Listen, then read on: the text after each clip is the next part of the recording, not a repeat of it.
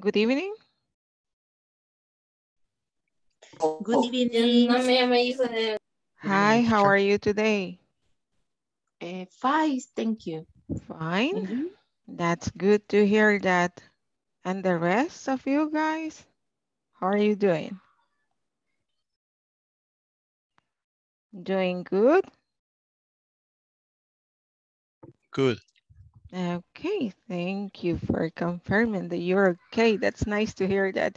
And I hope that you've been working in the platform as well. Ahora nadie se ha reportado, nadie ha pedido ayuda, pero espero que estén trabajando en ella. So let's continue with yesterday's topic. As you may remember, it was simple past. Well, we started with activities and we didn't practice the conversation. We just saw the first video, I guess. So I'm going to share sound with you so we can, I'm in section 3, that's where. Okay, let me go to section number 4 first.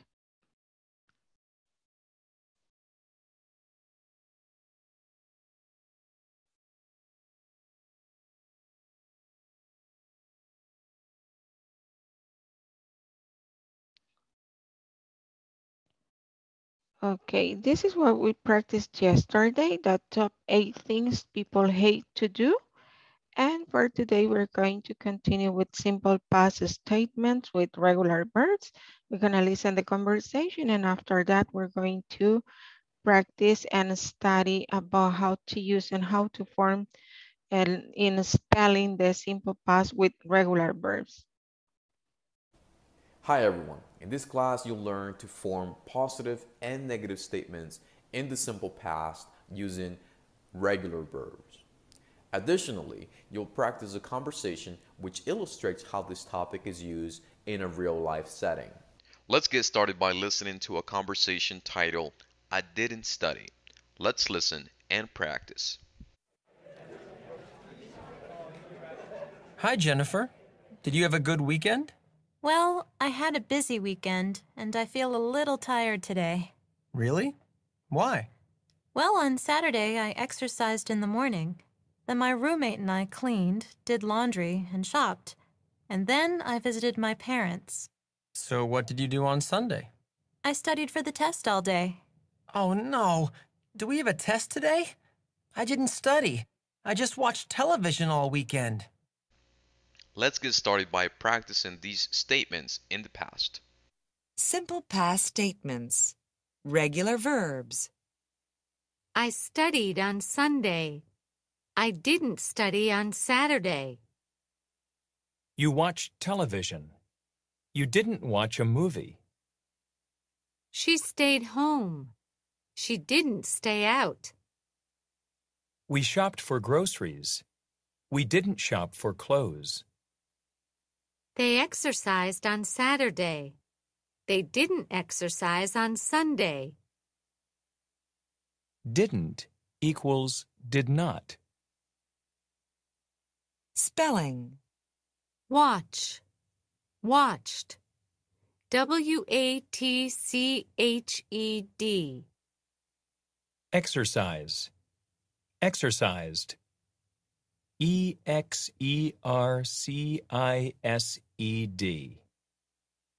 Study. Studied. Studied. Stay. Stayed. Stayed.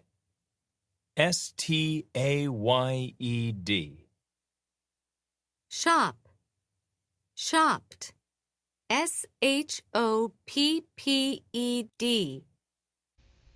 Let's analyze the examples on the chart now.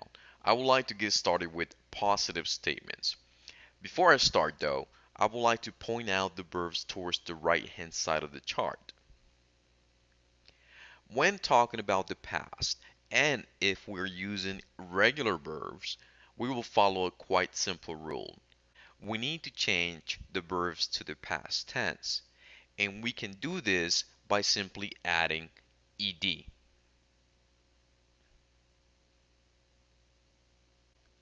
For example, the verb watch. We will change it to the past by simply adding ed. On a different class, we'll learn how to pronounce these verbs and also the spelling rules. Let's go back to making positive statements in the past tense. In order to make positive statements in the past tense, we will follow this formula. Subject plus verb in the past tense plus complement. Let's analyze a couple of examples now. I studied on Sunday. First, we will add the subject I. Next, we will include the verb in the past tense. Finally, we will put a complement. On Sunday. Let's analyze one more example now. You watch television. First, we will add the subject you. Then we need to include the verb in the past tense. Finally, we will add the complement television. Let's learn how to make negative statements in the past. In order to make negative statements in the past, we can follow this formula. Subject plus didn't plus verb in the present plus complement. Notice that in this case, we include an auxiliary verb, didn't. And because we have this auxiliary verb, we will no longer change the verb to the past tense. Let's analyze a couple of examples. I didn't study on Saturday. First, we will add the subject I. Next, we will include the auxiliary verb to make negative statements, didn't. After that, we add the verb in the present tense, study.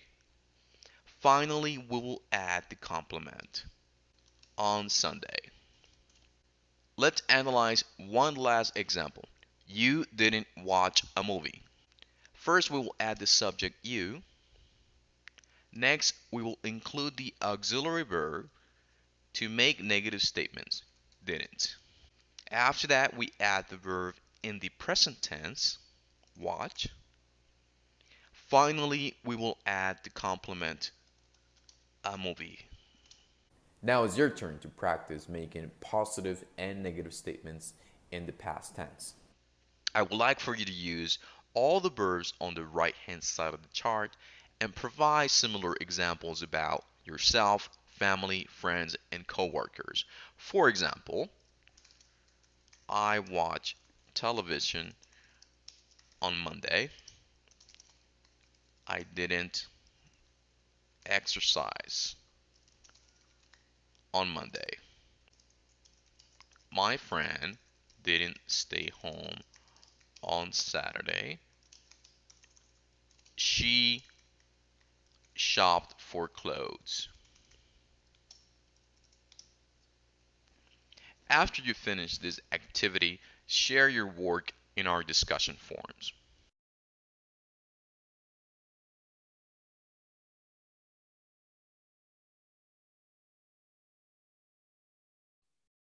Well, now that we watched the video, is there any comment, any question? Do you think the topic is difficult or is easy?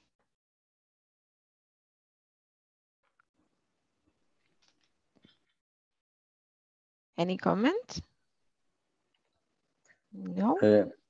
Teacher, the pronunciation, the verb in past, at the end letters, study, watch it.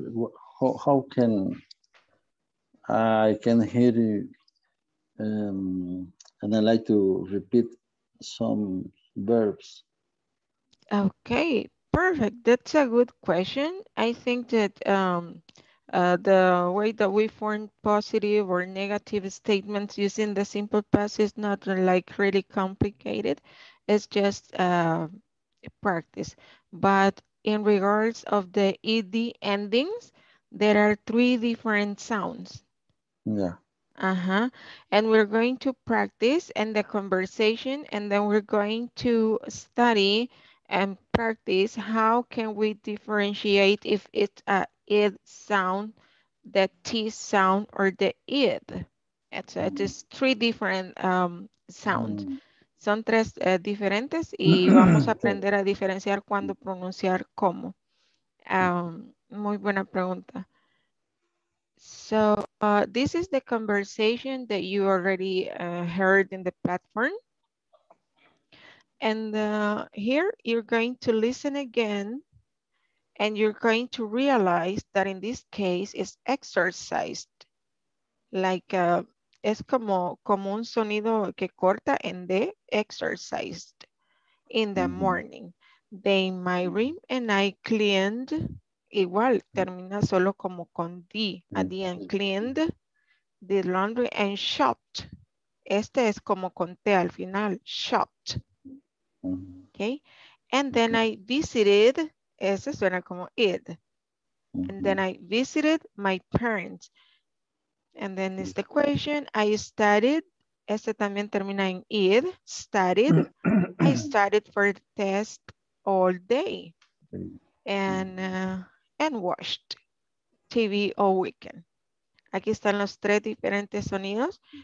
A veces es como hablan natural, no tan pausado, pero sin embargo sí se puede diferenciar. Entonces les voy a poner el audio 2 veces y primero nada más escuchar con atención y enfocarse en los verbos que están en pasado para que escuchen ustedes qué pronunciación final tiene. Y así lo vamos a practicar. Entonces yo le voy a dar pausa para que luego ustedes repitan, pero primero poner así cuidado, atención, ir siguiendo con la vista y poner, este termina en id, visited. No es así como que id, visited, it's like, es poquito, es la pronunciación del id, visited, es rapidito. Pero vamos a hacer el ejercicio, lo vamos a poner 2 veces y ustedes me dicen si quieren lo ponemos una tercera vez porque vamos súper bien con el tiempo. Así que podemos practicar mucho pronunciación. Voy a poner el audio, creo que estoy compartiendo ya. Ok. Y voy a tratar de hacerlo un poquito más grande. Creo que esto es lo más que puedo. Sí, hasta ahí porque si no voy a cortar. Okay. Page 92, Exercise 2, Conversation. I didn't study. Listen and practice. Hi, Amy. Did you have a good weekend?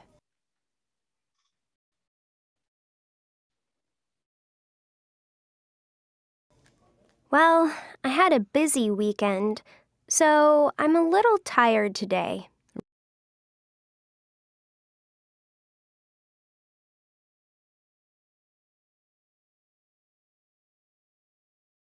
Really? Why?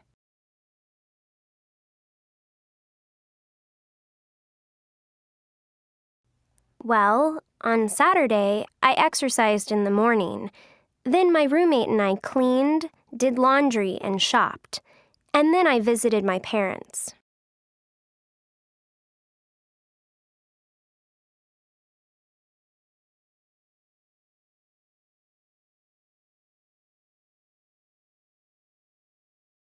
So what did you do on Sunday?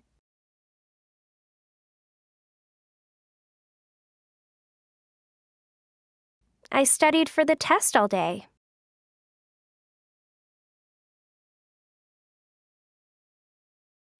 Oh no. Do we have a test today? I didn't study. I just watched TV all weekend.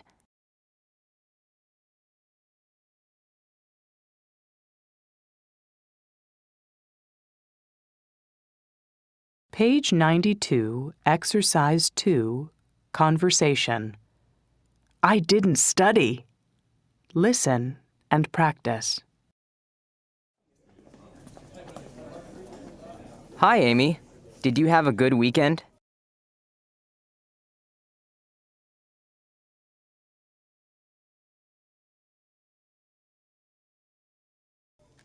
Well, I had a busy weekend, so I'm a little tired today.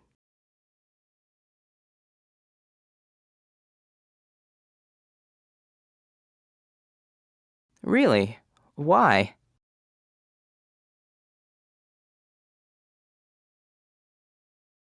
Well, on Saturday, I exercised in the morning. Then my roommate and I cleaned, did laundry, and shopped. And then I visited my parents.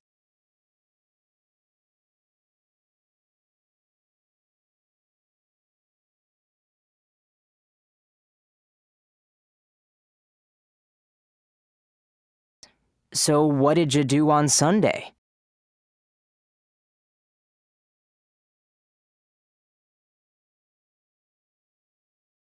I studied for the test all day.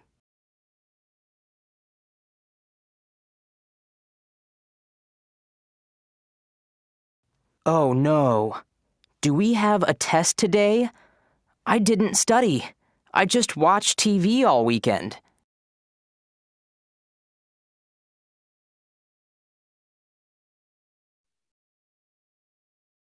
Okay, were you able to differentiate the three sounds? ¿Sí pudieron diferenciar los tres sonidos, las diferentes pronunciaciones? Sí. Muy bien, que me alegro. Entonces, para la conversación, estamos así. Ahora vamos a saber cómo no podemos decir, sí hay una regla que nos puede ayudar a saber cuándo pronunciar con qué sonido. Lo vamos a ver más adelantito. Ahorita pues ya sabemos cómo se pronuncian al menos estos verbos que están acá y no hemos visto la regla todavía. Entonces, los voy a poner en grupo. Esta conversación la tienen en el PowerPoint. Quiero ver, aquí está. Creo que sí es este. Ajá. It's the second slide. Ok. Ahí la tienen, pero igual, por si no la pudieron descargar en su teléfono, pueden tomar una captura o algo ahorita y en lo que creo los breakout rooms para que practiquen la conversación.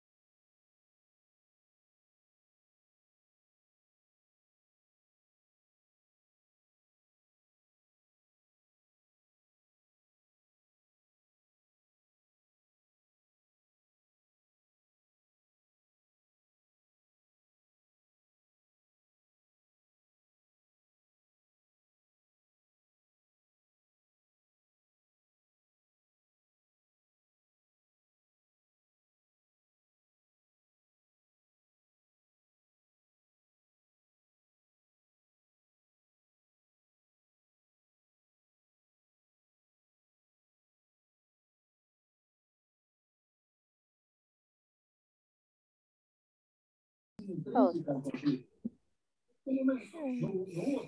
Ok. ¿Quién sigue entonces? Nancy y Maritza. Nancy. Yo soy Jackson. Bye. Okay. ¿Y Marisa qué se hizo? Hola. Hola. Creo que no está. No, ya se fue. Ay, sí. Okay. Bueno.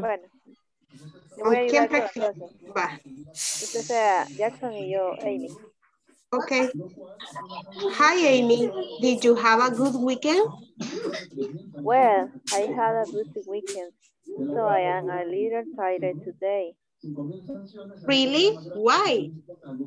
Well, on Saturday, I exercised in the morning, then my roommate and I cleaned, did laundry and shopping, and then I visited my parents.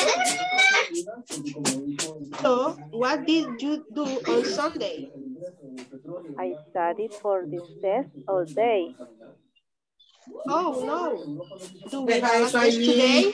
La vas a botar y la vas a quebrar. I didn't study. I just watched TV all weekend. Okay. Good. Bueno, sigamos practicando. Bueno. Hoy cambiemos de rol. Bueno, yo soy Jason. Yo soy Amy. No, bueno. Hi, Amy. Did you have a good weekend?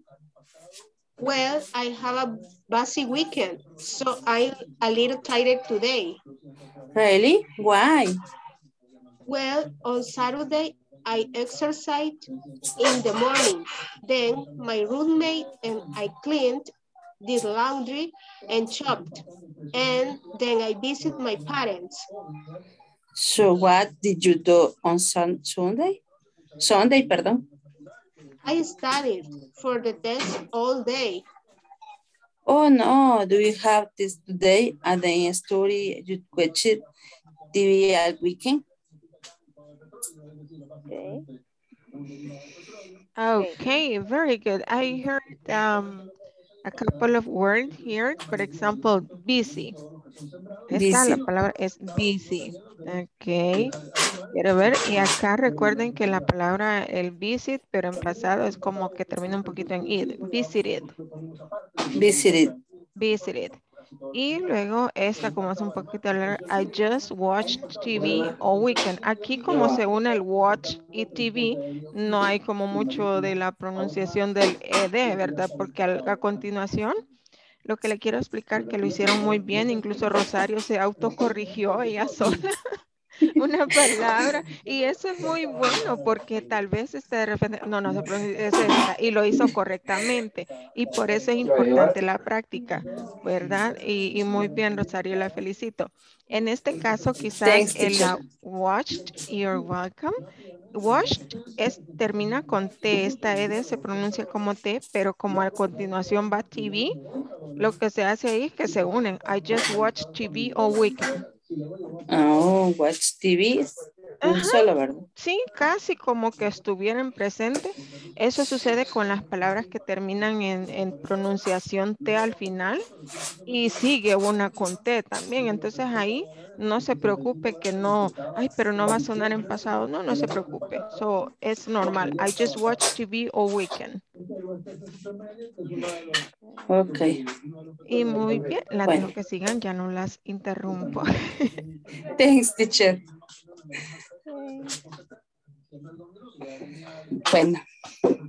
Bueno, y ahora empezamos nosotras, Iris, o usted con Nancy. Ok. Nancy. Bueno, con Nancy. No, o yo no sé. Ahorita Nancy. Ok, si gusta. ¿Y qué? Sí, Hi, Amy. Did you have a good weekend? Well, I had a busy weekend, so I am a little tired. Por lo de que tienen galletillas, tienen ahí. Really? Why? Well, on Saturday, I exercised in the morning. Then my roommate and cleaned, did laundry and shopped, and think I visit my parents. So what did you do on Sunday? I studied for the test all day. Oh no, do we have a test today? I didn't study. I just watched TV all weekend. Okay. Bravo, bravo. Okay. Vaya, ahora. Hoy, y solo 3 habemos en el grupo. Sí, ya se salió Maritza. Le toca a Rosario. Vaya. Con Iris. Bueno. Iris. Ok, Rosario. ¿Empieza usted o empiezo yo? Bueno. Voy a empezar. Vaya. Hi, Amy. Do you have a good weekend? We had a busy weekend, so I am little today. Today, pardon. Really? Really? Why? Well, Saturday, exercise in the morning, the my roommates and cleaned the laundry and shopping and visited my parents. So that did you do on Sunday? I visited my parents. So what did you do on Sunday? I studied for the test all day.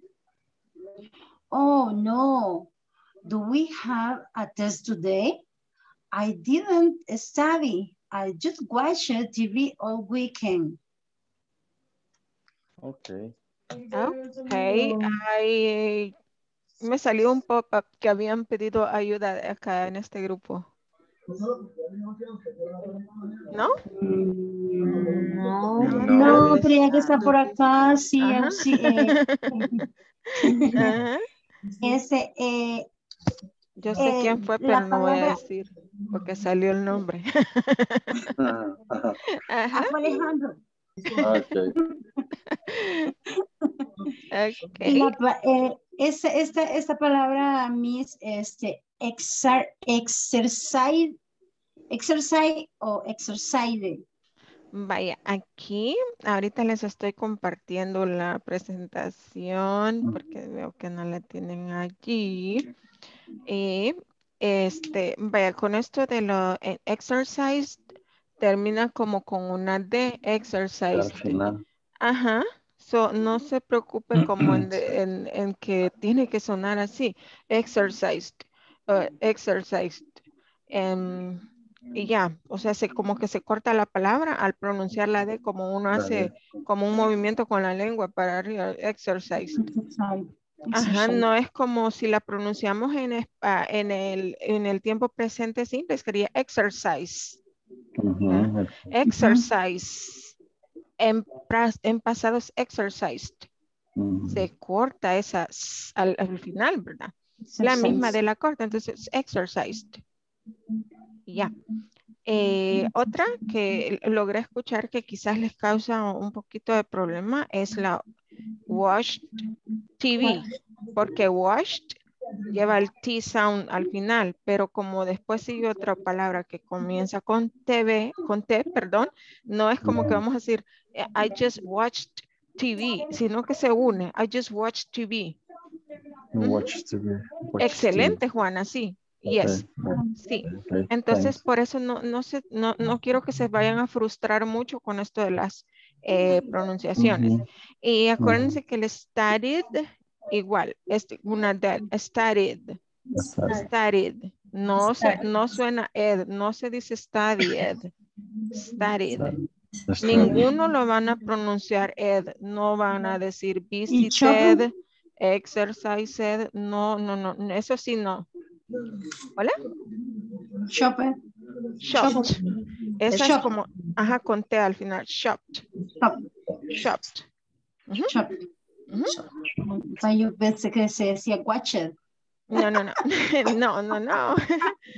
No, tranquila. Ahorita sí, no, eso, yo creo que no es, a veces queremos pronunciarlo bien y hacemos eso, pronunciarlo como ed, pero ninguno se pronuncia así, aunque lo vemos escrito de esa forma.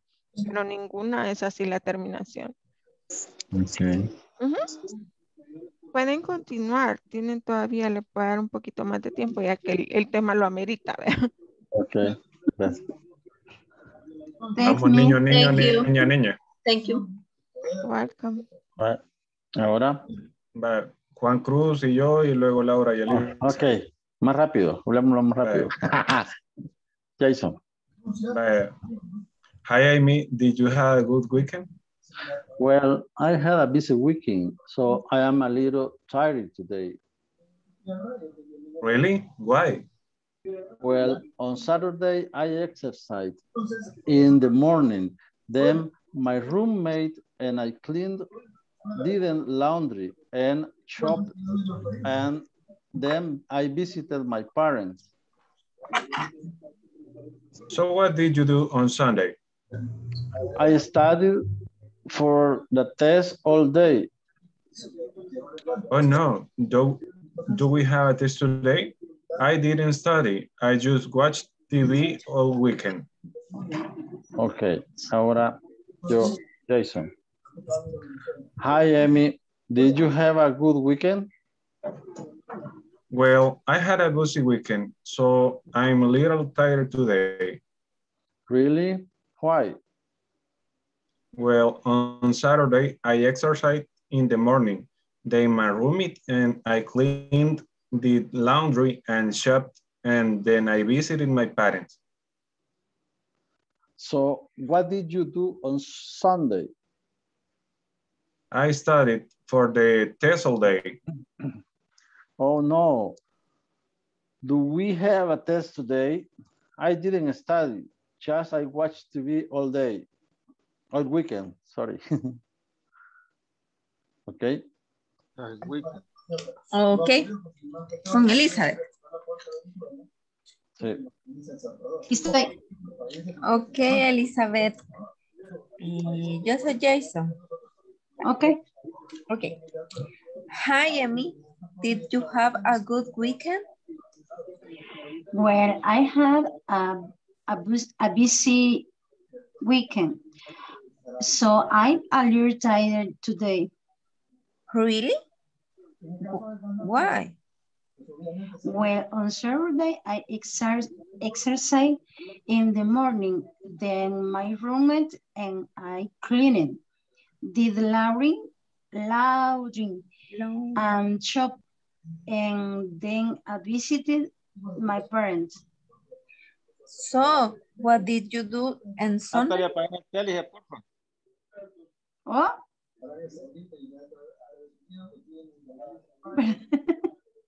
Dale conmigo.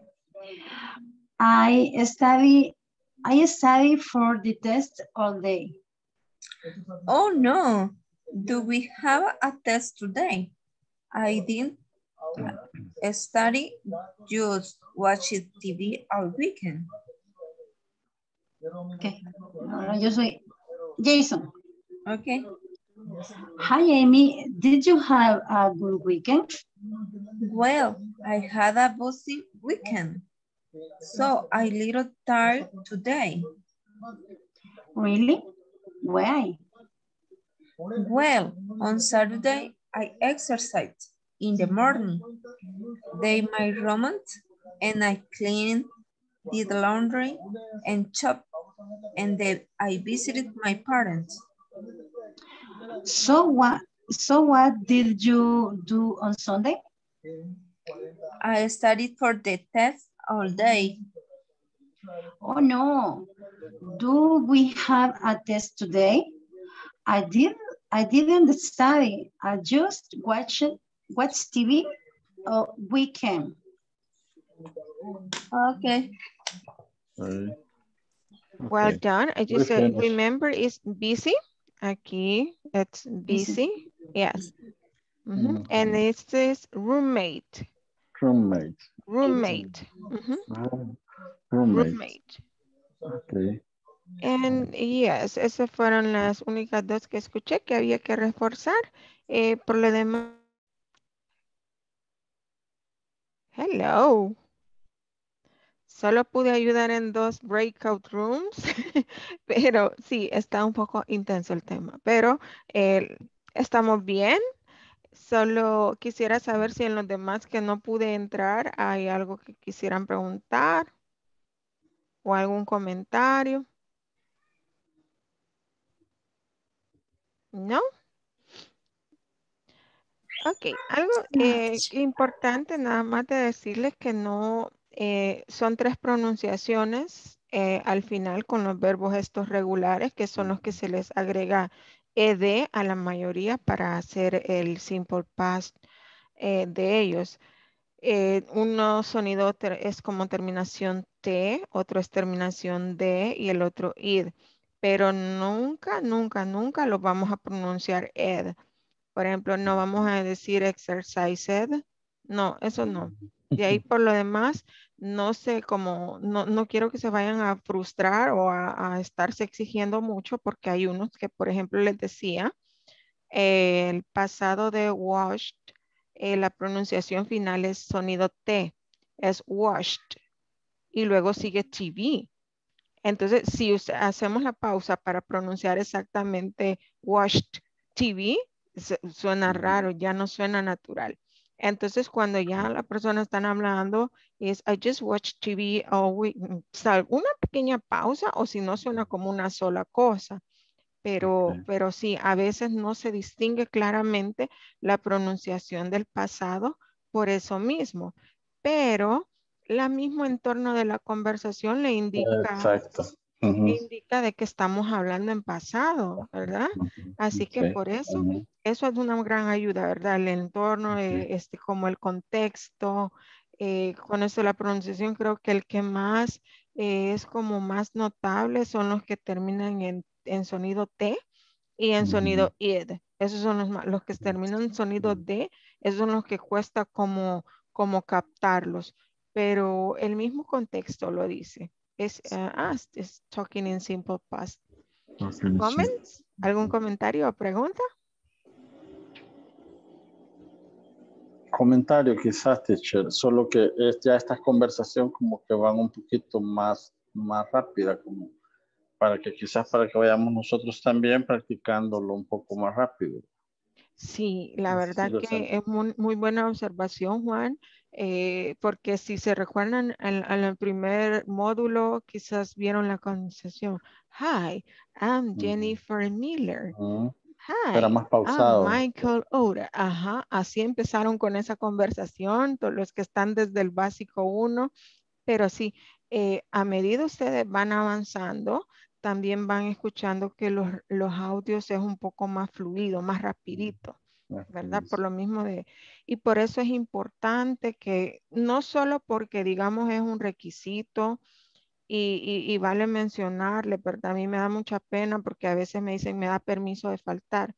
Yo me meto en problemas y digo que sí, porque no tenemos esa autorización. Y al final sí les afecta porque es requisito, es un compromiso, la asistencia es un compromiso para obtener su certificado. Y otra cosa es esto es el chance que ustedes tienen para practicar, para solventar dudas y porque a medida que van avanzando también se va poniendo un poco más intenso, un poco más rápido, pues incluso las conferencias ya van dejando de lado el español. Así que por Ujú. eso es importante que no pierdan ese chance Ok, de practicar y de estar puntuales en su clase. Pero sí, buena observación, Juan. ok, sí. Ok, siguiendo con el tema, teníamos esto como ya la parte gramatical, ¿verdad? Aquí vamos a explicar, tenemos las dos, simple past statements, vamos a empezar con las oraciones nada más y reforzándose lo que se explicó en la plataforma. Y si ustedes recuerdan en el video se les estaba haciendo como spelling, decía stay, stayed, S-T-A-Y-E-D. Luego vamos a ver el por qué. Es porque hay unas reglas que no es solo porque, ay, a todos les voy a meter ED y ya está simple past. Hay Ujú. reglas que seguir. Entonces esas las vamos a ver también. De hecho, aquí les puse un material adicional para que lo tengan ahí a la mano. Y empezando, como vamos por partecitas, vamos a llegar a lo de la pronunciación en su momento. Ahorita vamos a ver. Se llaman regular verbs. ¿Alguien puede decirme por qué? ¿Por qué se llaman regular verbs? En todos los tiempos hay regular verbs y hay irregular verbs. Pero ahorita vamos a empezar con los regular. ¿Por qué se llaman regular? The ones that don't change.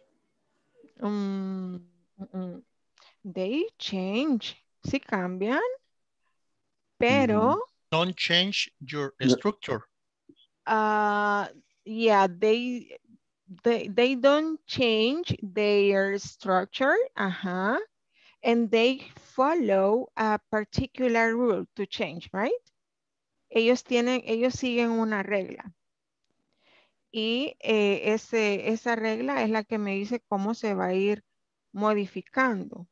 Y los irregulares no siguen una regla específica. No es como decir, si termina en E, entonces ya no le agrega otra E, sino que solamente la D. Si termina en doble consonante, no. Ellos no siguen una regla.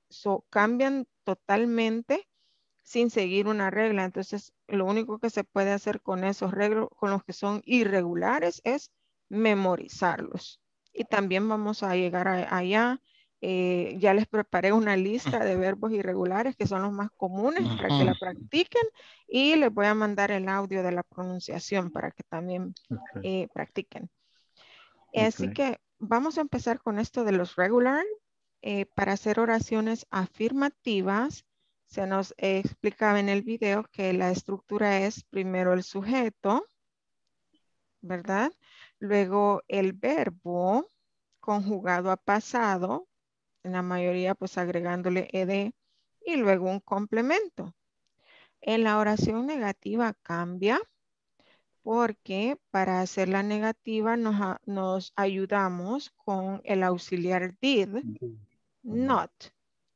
Entonces, como ya el auxiliar, y por eso se llama auxiliar porque nos da un auxilio, nos da una ayuda. Entonces, él me está ayudando a decirme que estoy hablando en pasado, haciendo una oración negativa. Por lo tanto, ya no es necesario modificar el verbo. El verbo se queda en presente simple por esa razón. Y pues luego está el complemento. ¿Ok? Entonces, recordando, en oración afirmativa sí conjugamos el verbo a pasado. En oración negativa utilizamos did not y dejamos el verbo tranquilo en presente. Porque ya el auxiliar hizo ese trabajo de decir, es pasado y negativo. Así de simple. ¿Dudas o preguntas hasta acá? No. Ok. Bien, ahora con lo de las reglas. Acá dice también with regular verbs, solo con los que siguen reglas, ¿verdad? Con los regulares. Nos dice la primera regla, que es la que le aplicamos a los que terminan en E, ¿verdad? Por ejemplo, like. El verbo ya termina en E. Entonces, para hacerlo a pasado, solamente le agrego la D al final, liked. Lo mismo, tengo otro ejemplo acá, arrived. Solo la D. Porque ya no es necesario meterle otra E, ¿verdad? Se va a ver raro también. Y tenemos otra regla acá de los regular verbs with one syllable, with a single vowel, ending in a single consonant, double the final consonant. Esto es cuando yo tengo un verbo de una sílaba. Las palabras se dividen en inglés por sílabas y las diferenciamos las sílabas por el sonido. Si yo digo stop, solo escucho un sonido, ¿verdad? Stop. Pero vea usted si yo digo study, son dos sílabas, ¿verdad? Study. Eso es como ejemplo para aclarar lo de la sílaba, ¿verdad?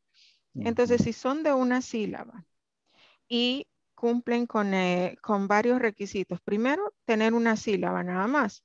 La otra, que la terminación sea consonante, vocal y consonante y que haya estrés.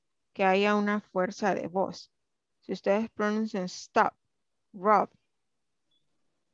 tienen ese boom, ese sonido fuerte, stop, rub. Entonces son estresados. Y entonces en estos casos es que duplicamos la última consonante. En el caso de stop es P. Entonces duplicamos esa P y agregamos ED. Stopped. Igual con rub. Se fijan, es de una sílaba. Tiene la consonante vocal, consonante. Entonces la última consonante es B. Duplicamos esa B y agregamos ED. ¿Verdad? Lo mismo que vimos con shop. Shop. Pues está aquí con WPED. Right? En el caso de los que terminan en consonant plus Y, que hay una consonante y una Y, vamos a cambiar la Y por I latina y agregar ED. Tenemos el ejemplo de study. Study, si se fijan, antes de la Y hay una consonante. Entonces nos volamos esa Y y la cambiamos por una I latina. Agregamos ED. Otro ejemplo, cry. Fíjense, hay una consonante antes de la Y. Entonces, mismo, desaparecemos esa Y, la cambiamos por I latina y agregamos ED. Pero fíjese que aquí, cuando hay una vocal antes de la Y, entonces no se hace el cambio que estábamos mencionando acá anteriormente, sino que se deja así, tranquilo. Solo agregamos ED. Play sí termina en Y, pero antes de la Y hay una vocal. Entonces, lo mismo con stay. Tiene una vocal antes de la Y. Entonces, en ese caso, dejamos ahí tranquila esa Y y solo agregamos ED. Y esas son nada más son 4 reglas.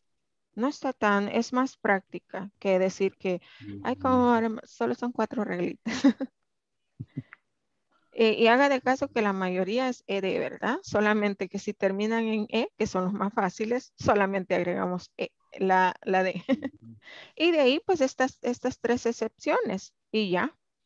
Así que no es tan complicado el spelling de estos verbos. Es más práctica. ¿Dudas? ¿Me expliqué bien? Yes, no? Sí, teacher. Yes, teacher. Perfecto. Entonces vamos a avanzar. Con esto del grammar que acabamos de ver como con las oraciones afirmativas, me funcionó el cambio no me ha fallado, no se ha trabado. Qué chido. Ya vamos a terminar la clase. Eso estaba viendo la hora para ver si todavía tenemos tiempo. Entonces vamos a hacer este ejercicio que nos dice que Tim is talking about his weekend and we have to complete the sentences. So it says on Friday night, and I have to use the verb wait. Ese solo agregamos ed para hacerlo en pasado. I waited for a phone call. Y aquí me dice not call. ¿Qué quiere decir not call? Es que va a ser en negativo. Como ya vimos que para ser negativo usamos el auxiliar did not. Entonces didn't y el verbo lo dejamos tranquilo, sin alterarlo, en presente. Didn't call. ¿Ok? Y así van a ir haciendo lo mismo, leyendo y viendo cómo se va a solventar el ejercicio. Creo que lo pueden hacer en grupos, discutir las respuestas para que sea más dinámico y un poco más rápido y alcancemos a chequearlo. Así que pues voy a hacer los breakout rooms para que lo trabajen en grupo. Y si alguien tiene problemas para ingresar, puede trabajarlo en la sección principal para que no se atrasen.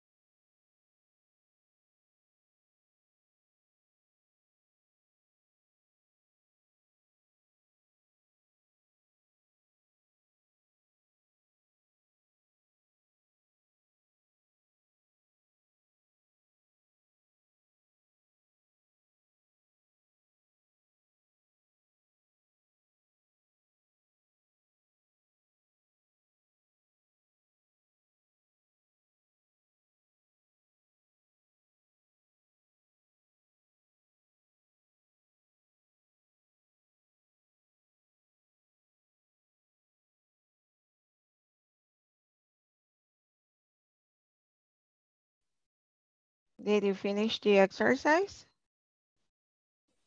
Yes, teacher. Yes, Okay, teacher. good. Let's check your answers.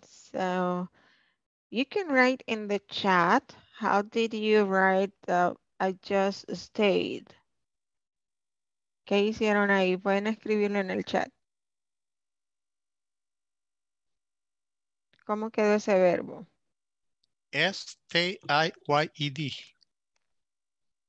Okay, very good. That's correct. Stayed home. And then?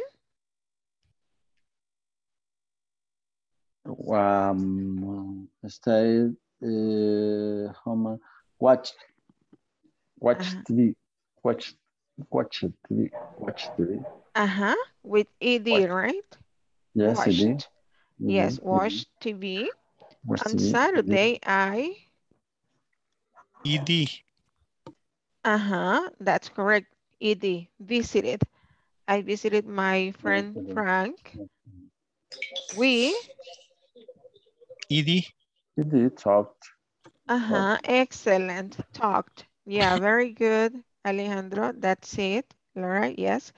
And listen? ED. Excellent. Yes, ED. Good, Alejandro. To music. And in the evening, he Only D. invited. Only D. Good, Maximo. Thank you, Alejandro. That's correct. It's some friends over and we? ED. Yes, that's correct. Thank you so much. ED. Cooked. A great meal. I Didn't work. Didn't work. Yes, excellent, Alejandro, like that. El verbo tranquilo, ¿verdad? Solamente la decir didn't y el verbo tranquilo, no idea, no necessary. Very good. Did not work very hard on Sunday. I Didn't study. didn't study. Okay, thank you so much. That's correct. Thank you, Elizabeth. Thank you, Alejandro. Arol, I just walked with ED. That's correct. I just walked to the mall and PID. Shopped. And yes. PID. P-E-D. P-E-D. That's correct. And yes, if you had those answers, you did great. ¿Cómo sintieron? Okay. ¿Estaba fácil? Yes. So? Okay, that's So great. easy. So we will continue practicing this. Tomorrow you got day off. Remember to exercise on the platform, complete them, do the midterm exam, and if you can complete the final exam as well, that's perfect. So I hope you enjoyed your weekend. Take care and see you on Monday. Okay, thanks. See you Monday. Good night. Good night, teacher. Good night. Good night. See you on Monday. Good night.